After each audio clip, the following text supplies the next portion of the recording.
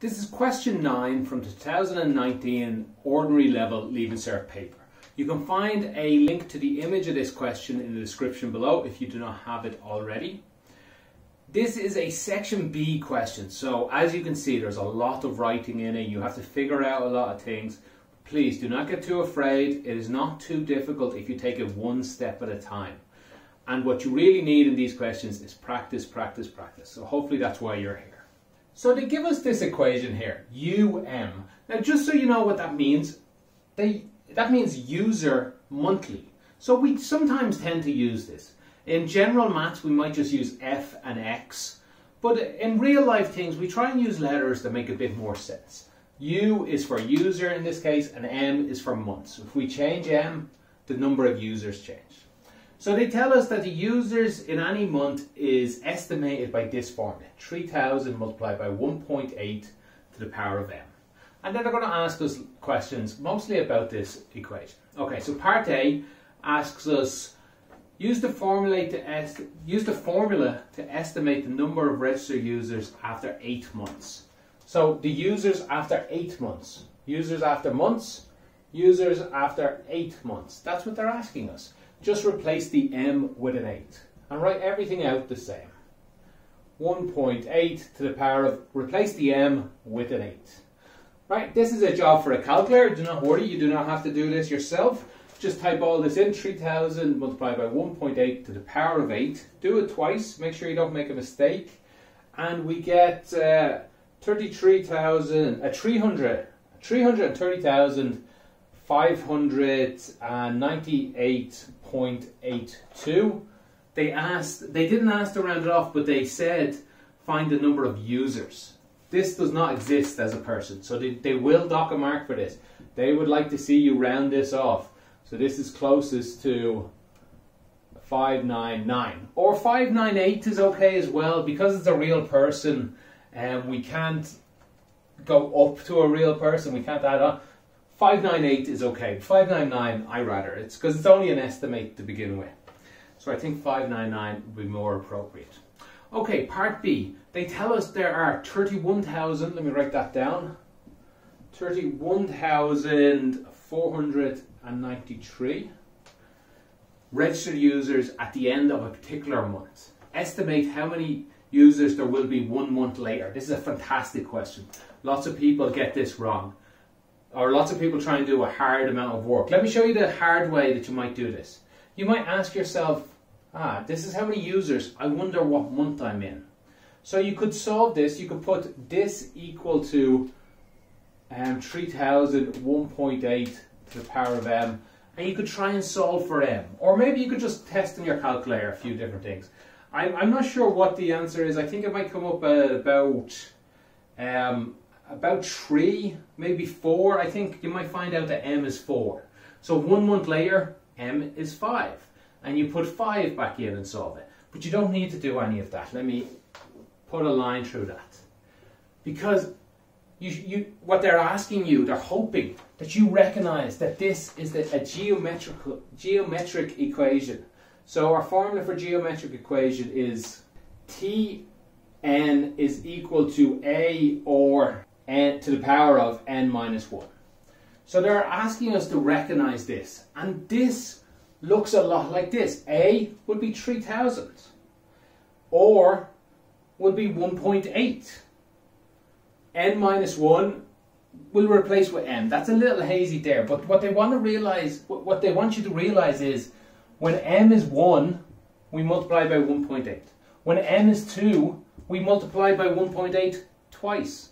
When m is 3, multiply by 1.8, multiply by 1.8, multiply by 1.8. It stays going up every month by 1.8. It's a geometric equation. You don't need to have used this or anything. All you need to do to solve this question is to notice that every month, this is the month they gave us, every month the next month will be 1.8 bigger. So simply you need to get the answer from this is equal to 56,687. That's how many users. Again, these are rounded off. These are rounded off to the nearest person.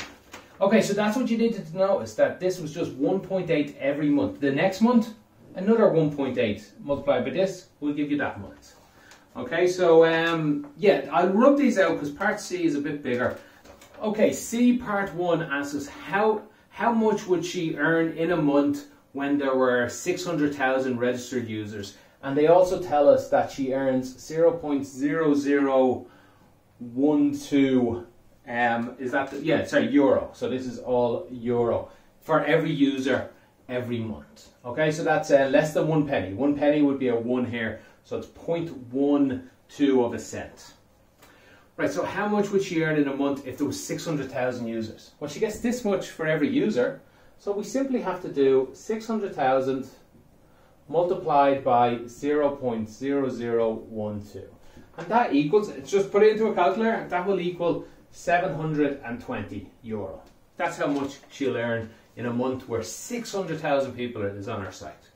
Okay, so not much, but, well, a nice little bit of money, but for every user, not much. Okay, so part 2 tells us that she actually tells us what she earns. So let's see, she earns 1,285.37.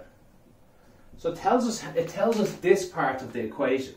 So actually, let me change this up a little bit. It tells me this part of the answer. So it tells me 1285.37.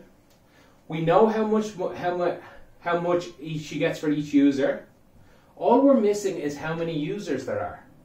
We need to find that. So let's just put an X in. When we don't know something, we like to put an X in. It helps us rearrange the equation. So I just need to solve this for X. That would be X is equal, divide both sides by this. So it's equal 1285.37.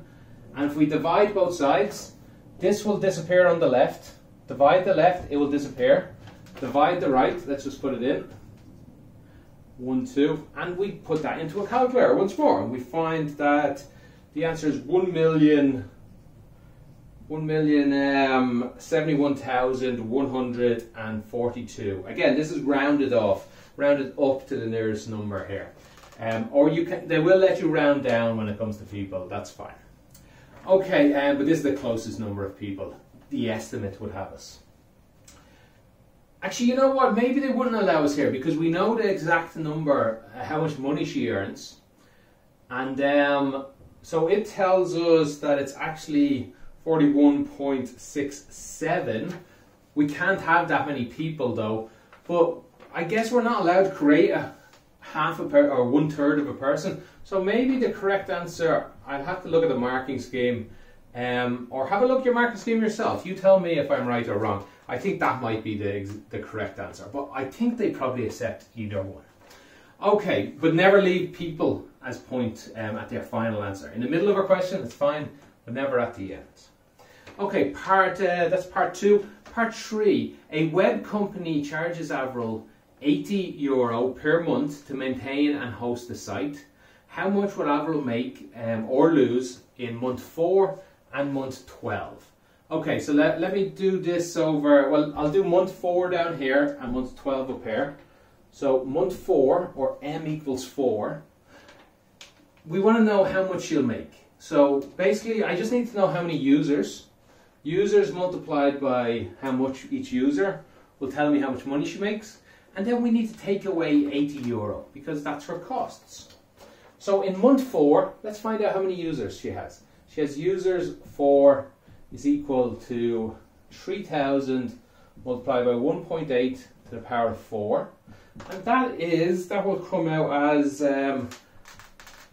31,492.8. Let's leave the 0.8 because this is not our final answer. It's in the middle of a question. So it's fine. We don't need... If you adjust it, I don't think they'll mind too much. I'm not sure you'd lose marks, but let's leave it how it is.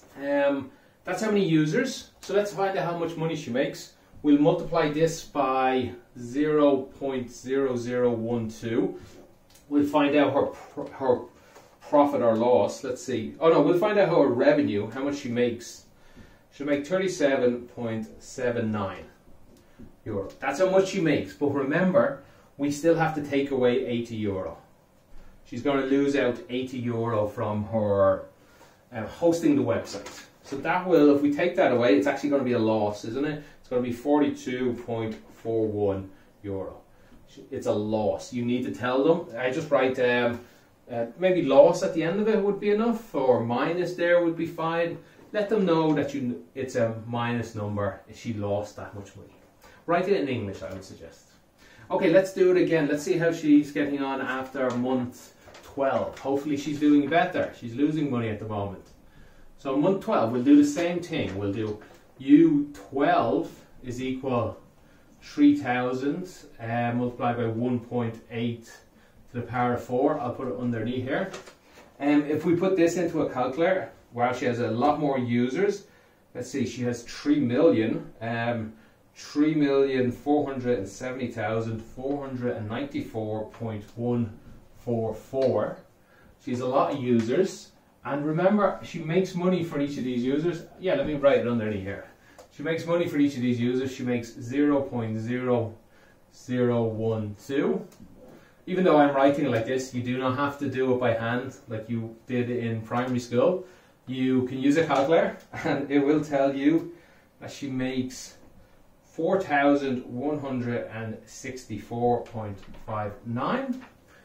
Much better than she was doing in month 4. She makes 4,000 euro. But remember, she still needs to pay 80 euro a month. That hasn't changed. Although they'll probably increase our prices when the users increase. But they didn't tell us that in this question. So if we take this away, she actually makes, yeah, here it is here. 4,084.59 euro. So that's a gain. Let's write in that gain. Profit, maybe we could write. So she's doing much better in our business. All right, I will rub this out and we'll do part D. Part D is quite short, but still I'll rub it out anyway. Okay, D was a relatively simple question, sort of an add-on question. They just wanted one little more thing to ask you to make this question a bit bigger. So they told you that she found another web company. There's a bit of a story. It doesn't really matter the story too much, but she found another web company that will charge 55 sterling. And she changed that into euro and found that was 62 euro and 70 cents. So cheaper than she was paying the 80 euro. But they just want to know what was the exchange rate when she checked it. So this is how I like to do money conversion like this, because it comes up all the time. I like to put it something like this. We'll put the euro one side, doesn't matter which side, 62.7. And we'll put that equal to pounds. Now these symbols are important because without them I would write 62.7 equals 55, which isn't true. But 62.7 does equal 55 when I have these units here. Now I can still, just like in any other thing in maths, I can multiply both sides by something if I want, or divide both sides by something. And remember, what I really want at the end is I really want 1 euro equals something in pounds. I want a number over here. So really I just need this number to be smaller. So I will divide it. I will get, let me rub this out. I don't think I need that there, but that's, keep it in your mind. That's what I want at the end. What I will do is I will divide by 62.7. But if I did it to the left, well, I better do it to the right. Now just a note, I didn't divide by 62.7 euro. I divided by the number 62.7. I divided by the number 62.7. Because it doesn't make sense, pound divided by euro. it does make a little sense in some things, but not how I'm doing it. But I can do number divided by number, and that's just equal to 1. Which is exactly what I wanted, which is why I picked this number. I got exactly 1. And on this side, I can just check with a calculator and see what it comes out as. Let me see, I have my notes here. It comes out as, oh, no more equals, it comes out as pounds with 0.8772, 4 decimal places. So it comes out more decimal, rounded to the 4th decimal place. Okay, remember to check your answer. Does it make sense? Let's see, she had 62 euro, 55 pound. It's smaller, this number. So make sure that this number is smaller than this one. Make sure it makes sense, because lots of students do it the wrong way around. They find out like 1 is equal to 1.1 or something. you should know that doesn't make sense. You should check your answer, and that little thing. There's no maths, you just check your answer with some common sense. Okay, so that's all of part 9. That's all of paper 1, in fact. I will be putting up paper 2, so subscribe to the channel to get that. But for this question, I guess, if you have any questions, put them in the comments below. I'll get back to you as best I can. Okay, so thanks for watching and have a good day.